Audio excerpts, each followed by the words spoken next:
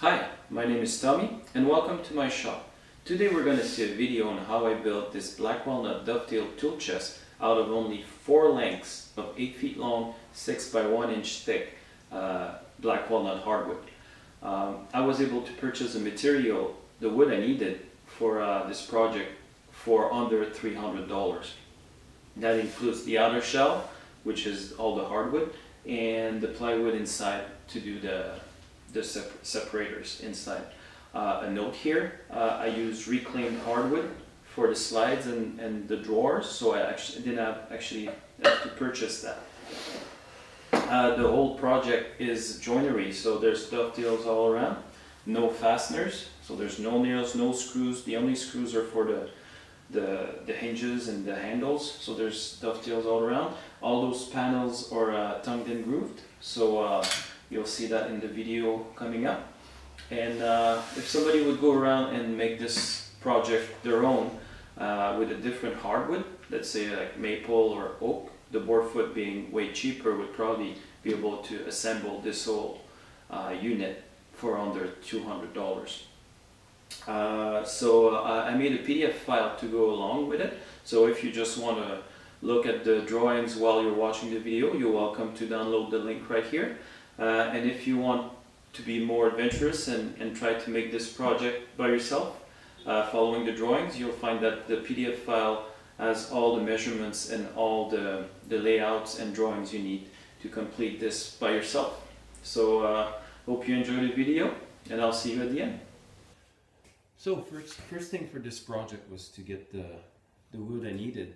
I already had like a little schematic that I made myself to know how much wood I was going to need. So I went to my wood supplier and I got some black walnut, 4 pieces all together. They were marked as 8 foot long, 1 by 6, and after the dressing they end up being like 5.5 by 3/4. So with black walnut, there's a lot of difference in color, and I want to utilize that because I want to have a natural finish on my box. Most of the walnut finishes are very dark, and they would actually hide the difference here between the sapwood and the hardwood. So that's the first thing I want to do. And I want to create some symmetry as well because of that. So my first board is going to be my sides and 2 pieces of my back. So I went from the center out, and I did my center piece here, my center mark. Then from there I'm going to be able to lay out all my other pieces. Then the second board's got the front piece and some of the top pieces as well. So here we can see there's a bit of a continuity with the lighter grain color that I'm going to be able to use at the front for some of the pieces. And then this third piece got the back on it, and the smaller pieces for the sides. And so let's go on the saw and let's start cutting those pieces.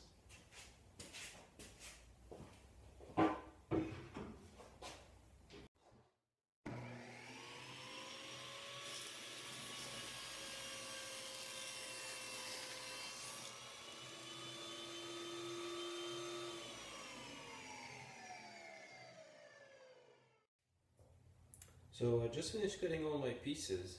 So here I've got my top pieces. It's going to go like such with a center piece here. That's going to be tongue and groove. Then I've got 2 sets of sides. Same idea. A center piece with tongue and groove, and this is going to be the top piece. That's going to go on top of the assembly. So 2 sets of those.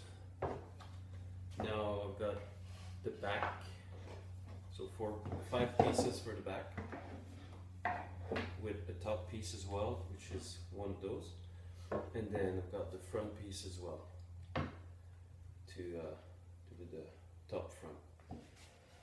So now that I have all of those cut to length, it's time to put my grooves and my tongues in all my other pieces.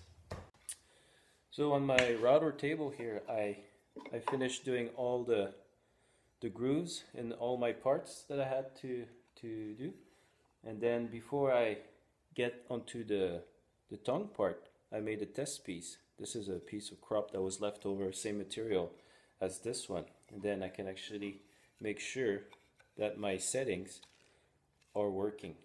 So this piece fits nicely. So now I can proceed to do all the other components.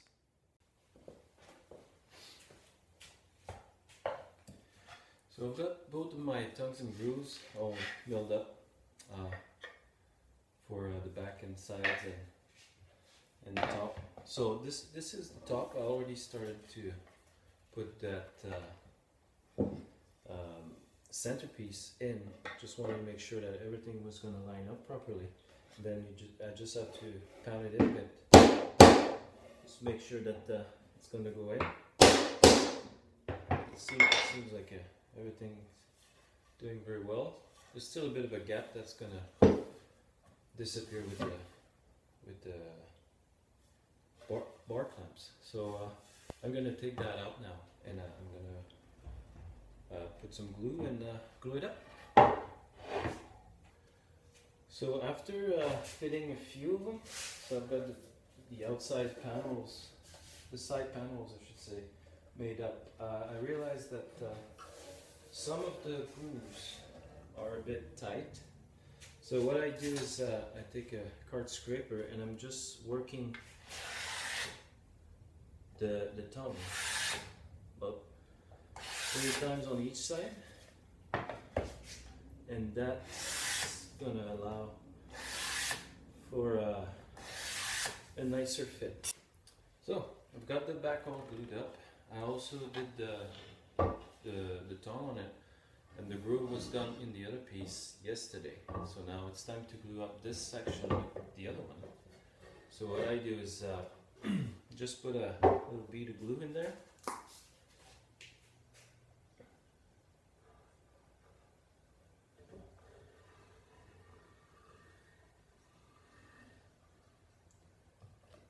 so. Then put it back in there.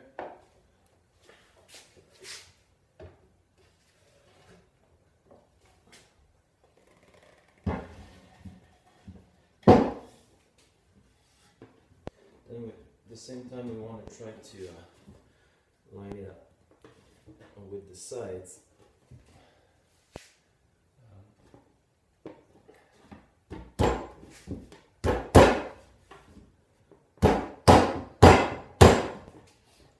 That. I'm gonna use my mallet.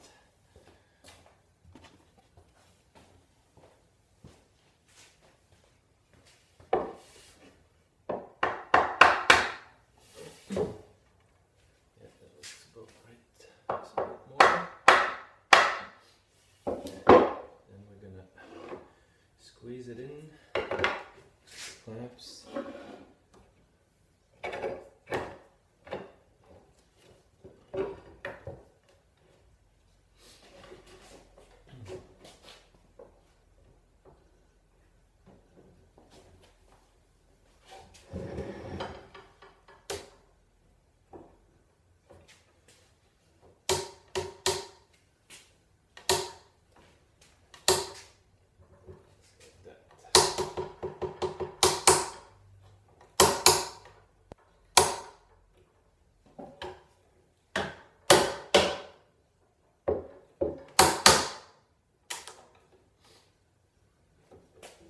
Make sure you get your squeeze out straight away as well.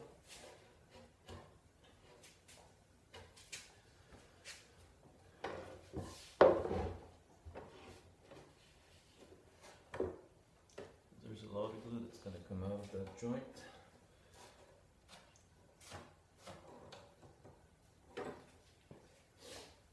And I'm going to add a few more clamps.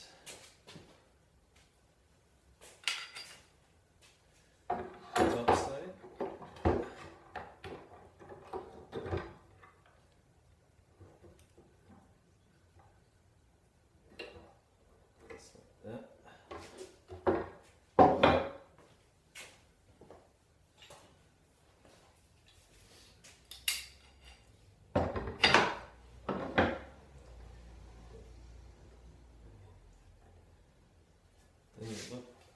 joint here, make sure there's no gaps.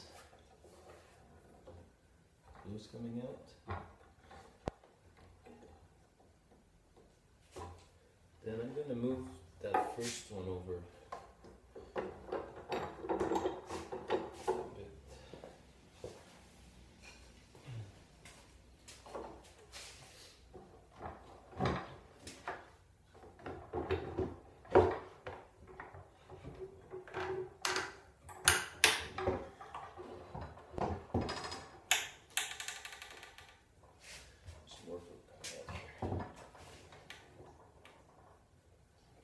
Just like that. And then we're going to let it dry.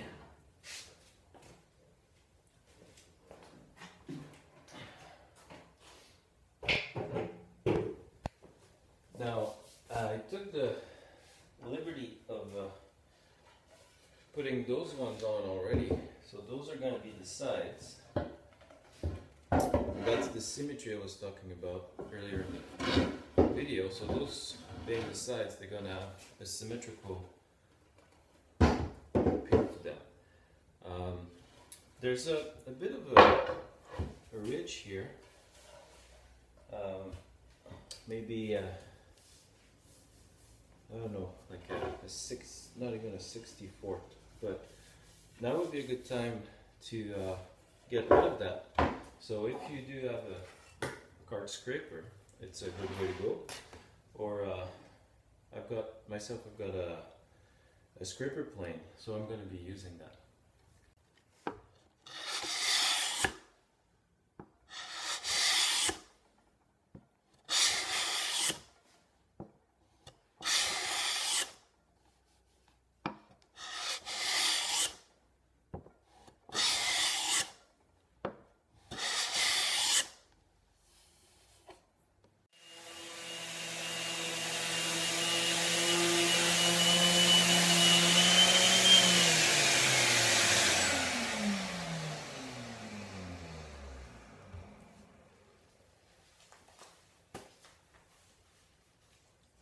So I just sanded the top.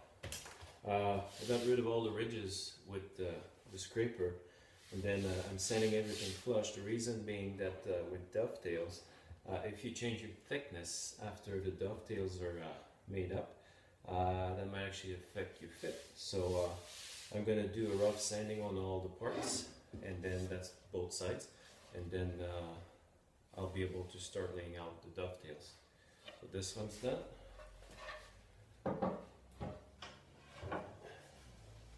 First side. So now that all the sanding is done, we have to make sure all our parts are square. So the square, you line up the corners all around just to make sure that everything is square. And then after that, take a tape measure and you're going to cross square them. So this one is 23 3/8